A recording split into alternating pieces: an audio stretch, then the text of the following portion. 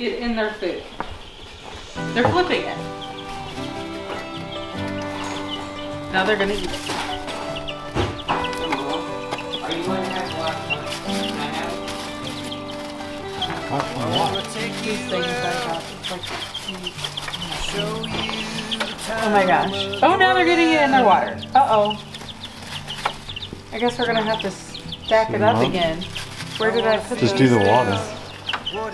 Where are those things? Are they over there? I don't see any. Over here.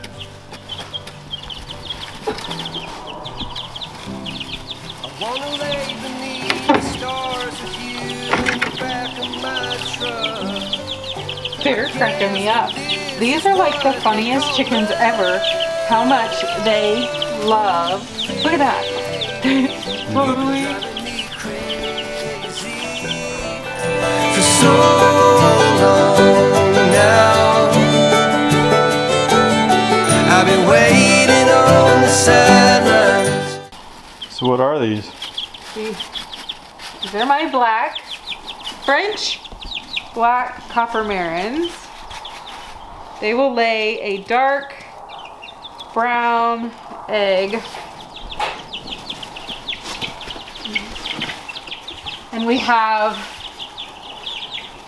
believe that we have all the hens and then little rooster right here. Because, hi bud, he does not have a very long butt feather. Get. The cat was I know the cat was gonna eat him. And he has a very pronounced crown area, crest, whatever you want to call it. Yes, you do. Hi, bud. Hi. Hi, buddy. And the rest of the girls, they have a longer tail, and they don't have that big crest comb, whatever you want to call it, on top. Yeah, so there's the rooster. And there's the, there you go. So we have There's 5 hens and 1 rooster. The tail right there. So yeah, his tail, he doesn't have one, and then the girls do. And they have all French black copper marins have feathers on their feet. I know, sister. I know. See how she has these little feathers? She'll get bigger ones. I know, I'm not hurting you. I know. No, were you having fun? Okay, I'll put you down. It's cold. But we are in love with these heat plates for the roost, or for the chickens and the brooders, instead of the heat lamps, because obviously we don't want a fire in our brand new barn. So we got one for this one, and then over here we have what we call their blue silver ruds. I'm almost positive. When I say marins, I always say marins. They're Morans. Not marins, they're Morans. French black copper Morans, right? Yeah, something like that.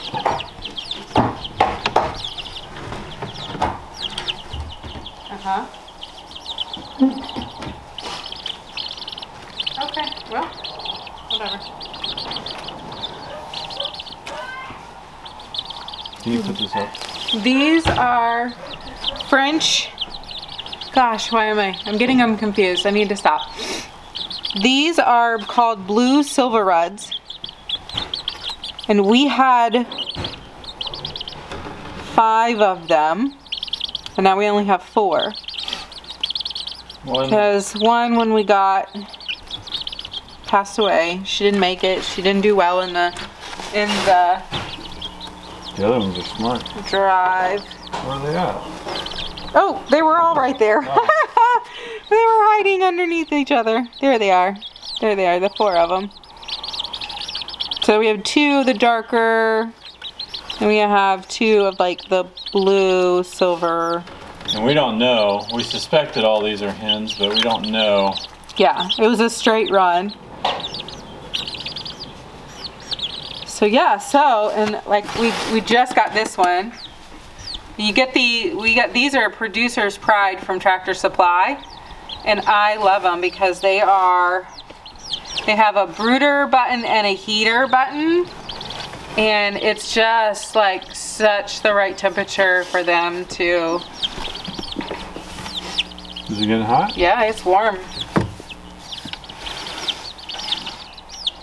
And they can get underneath there and then get out. So that's what we have. So these guys will lay a green egg. They're the only purebred chicken that will lay a green egg. So I'm super excited about them. We got them from a farm in North Carolina called Sadie Girl Farm. And she was super sweet and just great to deal with. So I highly recommend them. But I'm super excited about the Silver Reds. We're obviously going to have to get more if they're all girls, because we do want a roux in each coop. So if they all are girls, then we'll have to get more so that we can get a rooster, so that we can have fertilized eggs and hatch them ourselves, because inside, I'm going to show you that too, we have eggs that are in the incubator and going to hatch soon.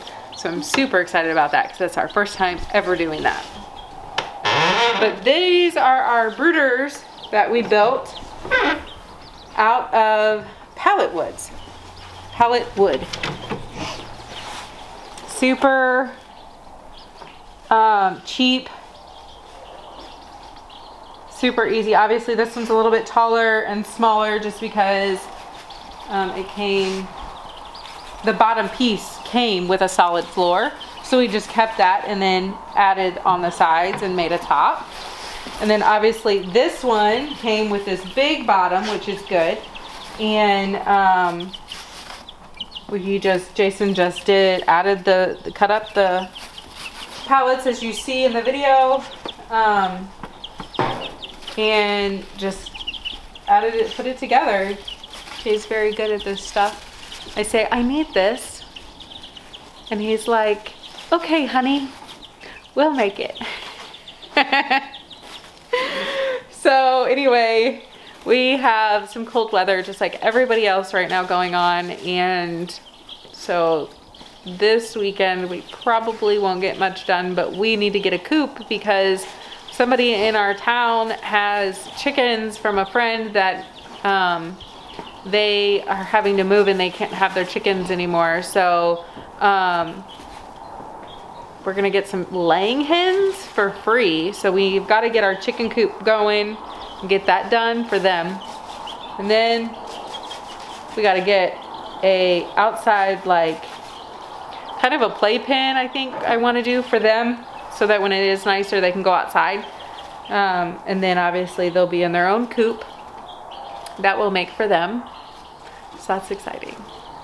But yeah, that's our new addition to our family homestead here. I just love them. I love being a chicken mommy again. They're so cute and fun to watch. All right guys, so if you want to check us out on our chicken journey, make sure you give us a thumbs up, like our video, subscribe to us so that you can follow us and watch us make our chicken coops and everything else that we're doing on Farmly Life Homestead here, and Farmly Life Farm. I don't know what we're calling it yet. I just know it's Farmly Life, right? So anyway, just subscribe, ring that bell, hit that bell button, and that way when we do upload, you can get a notification that we have a new video, and then you can watch it so you don't miss anything. So we love that you guys are watching and hanging out with us. Today is Jason's birthday, so We didn't get to do much because it was freezing outside. It's not really like freezing. It's not like Indiana weather, but it is chilly for Texas. So anyway, so we hung out with his mom, or his dad and stepmom for a little while, and we grabbed some Mexican food and came back to the farm and taking care of the animals because it's chilly willy, and we threw up a tarp over the big hole where the door is going to be, so that there's not a lot of wind in here. We're hoping that works out. Because I think it's supposed to be like 10 degrees or 6 degrees on Sunday and Monday in the evening time. So, but anyway, again, subscribe, give us a thumbs up, hit the bell. We love that you guys are following us and joining us. Love you guys. Catch you next time. As long as I have you, baby, you've been driving me crazy.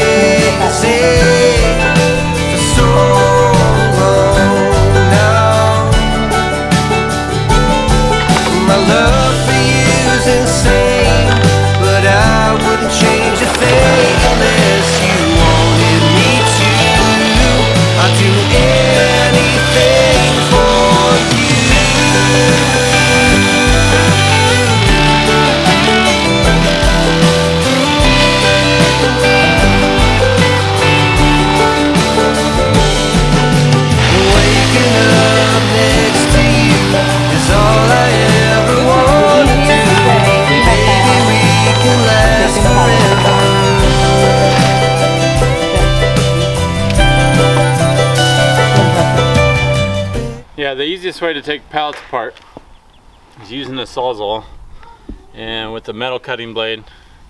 A long one, the longer the better, just so that you're able to get through the wood.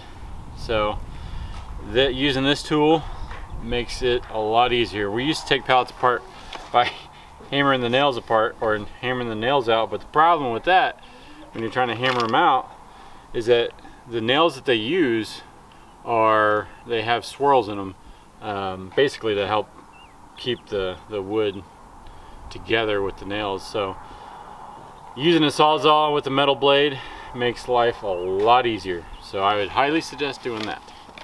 Baby, you've been driving me crazy for so long now, and my love for you is insane, but I wouldn't change a thing unless you wanted me to. I'd do anything, baby.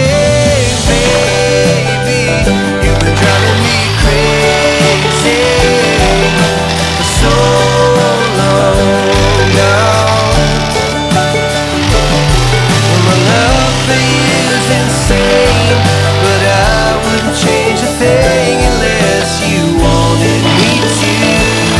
I'd do anything for you.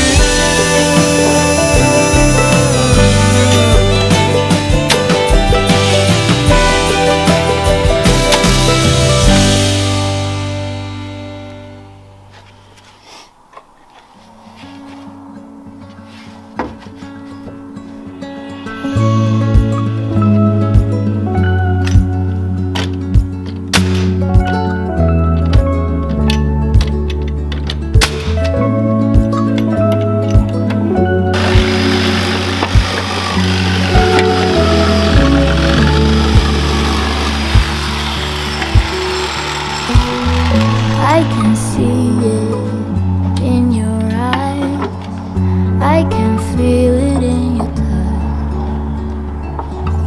I can hear it in your voice, though you haven't said that. Feeling it all over, I can see it all so clear. All these broken pieces will be scattered in the wind.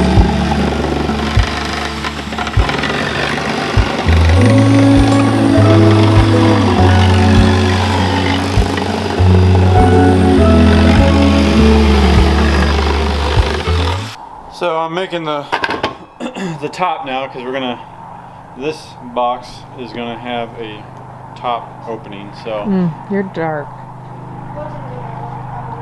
I mean, I got some sun, but. No, like I couldn't even see you. It was like black. Okay. So,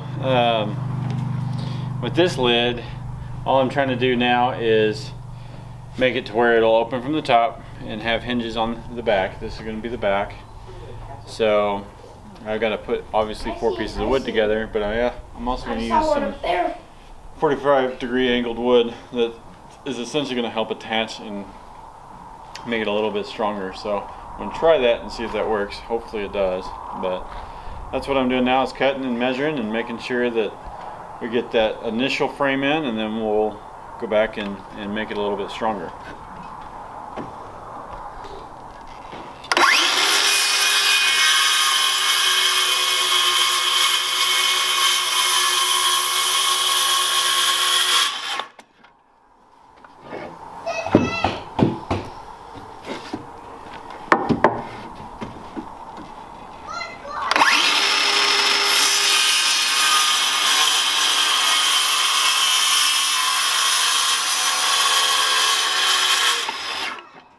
What part of the pallet are you using for the frame of the top? The solid, I don't know what they would call them, but they're basically the 2x4s of the pallet that all the slats go on, that I'm using. So it's all essentially reclaimed wood, because I haven't used any new wood for this yet. And I don't know that I'm going to have to. Just I'm praying I don't have to. So that this will. I mean, I don't mind using new wood, but it's actually kind of nice to try and figure out if we can do this without using new wood.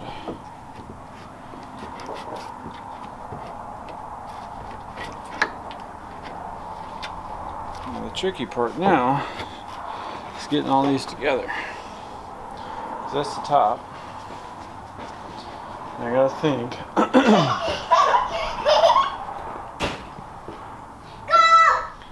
Guess what I could do. I know what I could do. We could lay chicken wire across. Hey, don't throw stuff. We could lay chicken wire across, and then put two 2x4s there, or put a 2x4 here and a 2x4 there, and nail it all in. And I think it might actually be. I think that might actually work.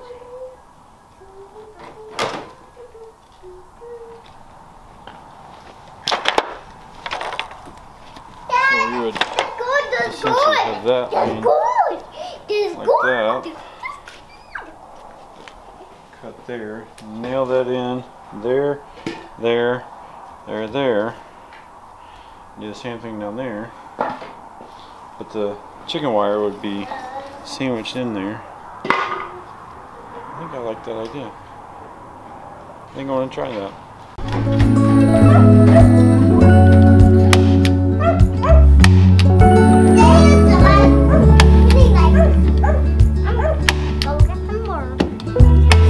We put up with it for too long. Some people change when they grow old, but I don't want to say that you've been wrong, because I'm not that bold. Through an empty bottle, I can see it all so clear. We're just broken people. We'll be scattered in the wind.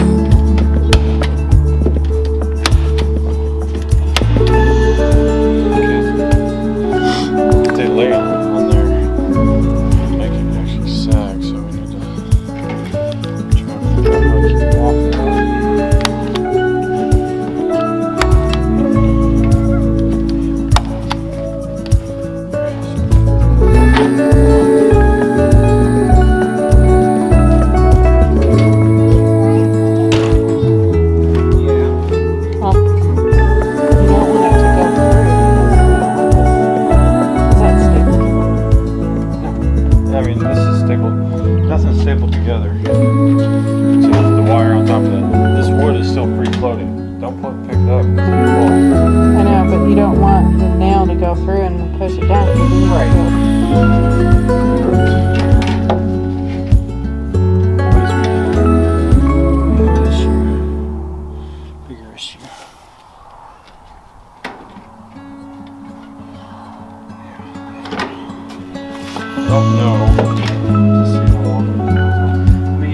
need a screw.